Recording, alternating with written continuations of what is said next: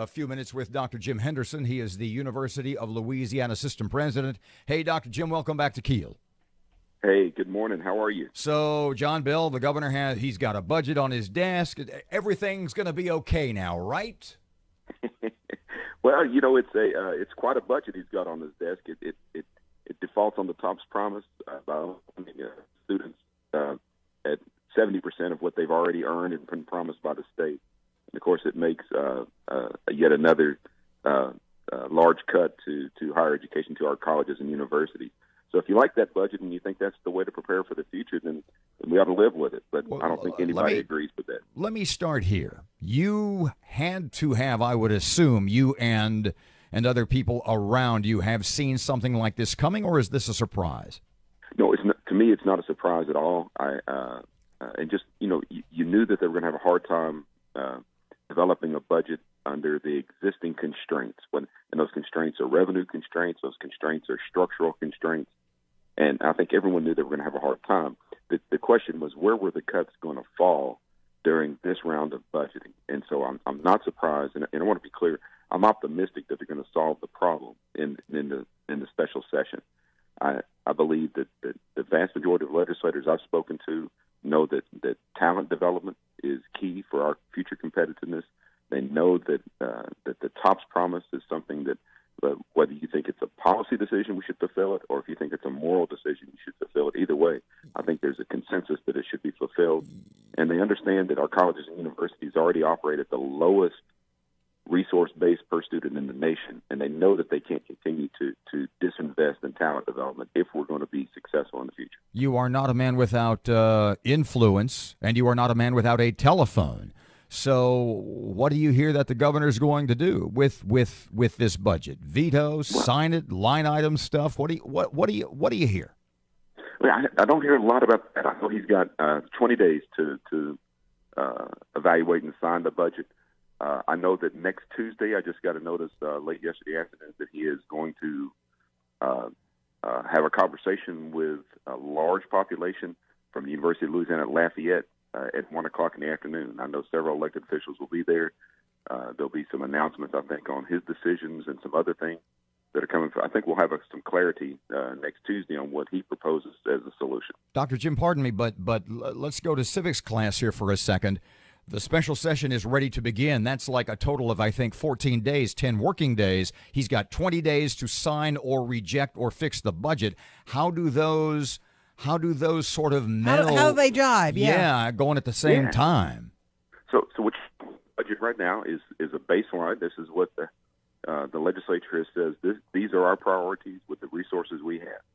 And so in the special session, if they decide to renew a part of the expiring tax, remember the tax is going down July 1st, and most of the proposals I've seen only restore a portion of it. So we're all going to get a tax break July 1st.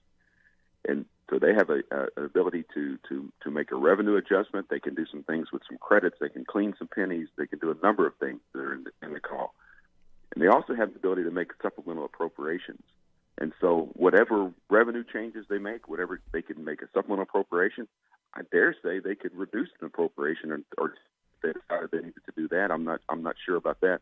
But they have the ability to both appropriate money and to make changes to revenue in the special session. Let me ask you this. The higher ed cuts. We always hear higher ed cuts, what's cutting? What's getting the slash? What are we going to see happen at our colleges and universities if this budget is implemented? Well, two things. One, you're going to see, remember, we've seen the largest disinvestment in state support of higher education in the nation. I had a legislator who was referring back to 2004 and saying that should be the baseline that everybody looks at, and we should use CPI as an indicator. Well, when you look at total state support for higher education since 2004, using CPI, we've already been cut $350 million since 2004. And our competitors in other states have been increasing their investment in higher education, both in student support, in instruction, and faculty salaries, and investments in technology and infrastructure. And you're going to see all of those issues that we fall behind on get exacerbated. Am I saying the sky is falling?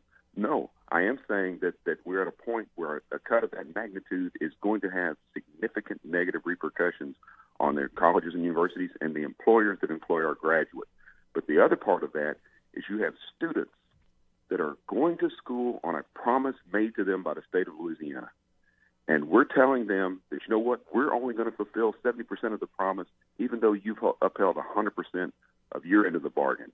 That, to me, is unconscionable, and we've got to remove. If we want to, if we think TOPS is unsustainable, then change it legislatively, change it in the program itself, but don't just say we're refusing to honor our commitment to students. That's just, to me, is unacceptable. Let's hone in on LSU Shreveport, Southern Shreveport, Bipsy. Are we going to see professors leave? Are we going to see enrollment numbers down now? I mean, nuts and bolts, is that going to happen?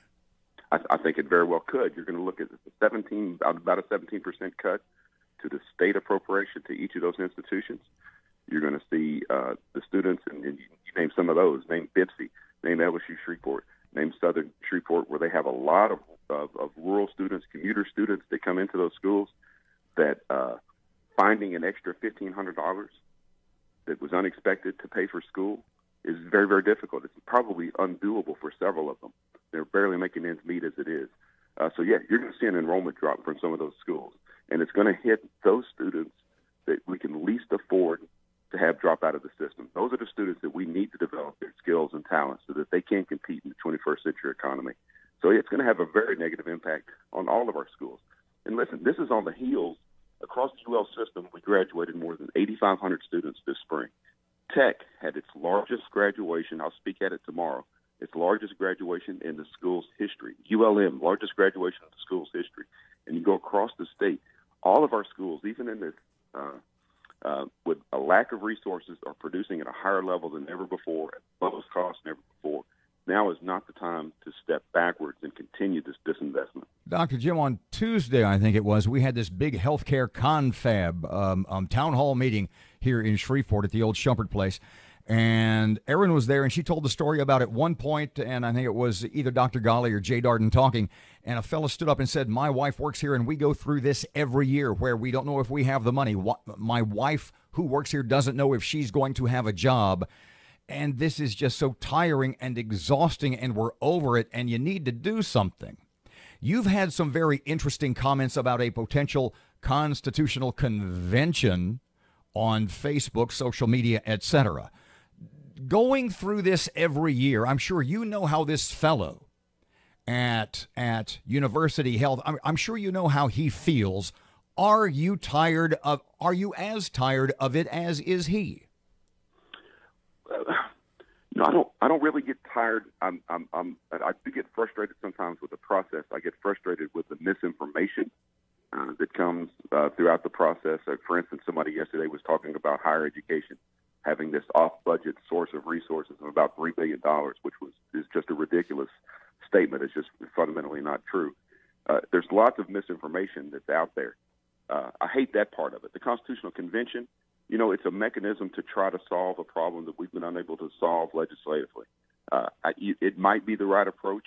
I will tell you that everything that you can do in a Constitutional Convention, a lot of those things you could do legislatively if you're willing to engage in the conversation. And the conversations are very difficult to have because it requires people to be informed. It requires people to be honest and candid with each other. And in today's political environment, it's hard for any of those things to take place.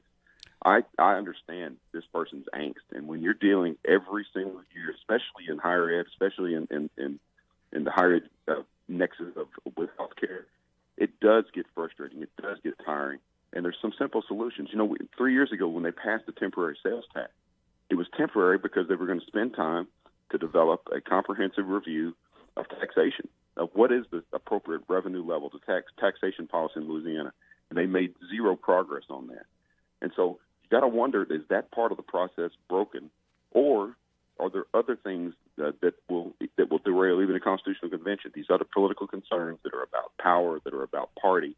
It gets very complicated. I don't think it's an easy solution. Our last 30 seconds.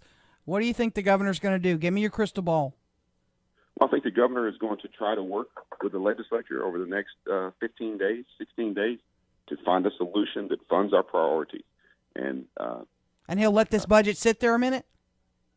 That's what I would do. I'd let it sit there, and let's try to work together in good faith. Even though it's been hard, I think we have to try. Let's work in good faith to solve the problem fund our priorities, fulfill the TOPS promise, and maintain our investment in colleges and universities, because it's the strongest return on investment we have in the state budget. So you say don't sign it right now. I wouldn't. Jim Henderson. Not at this point. Thank you so much for your time. We appreciate it. Hey, thank y'all very much.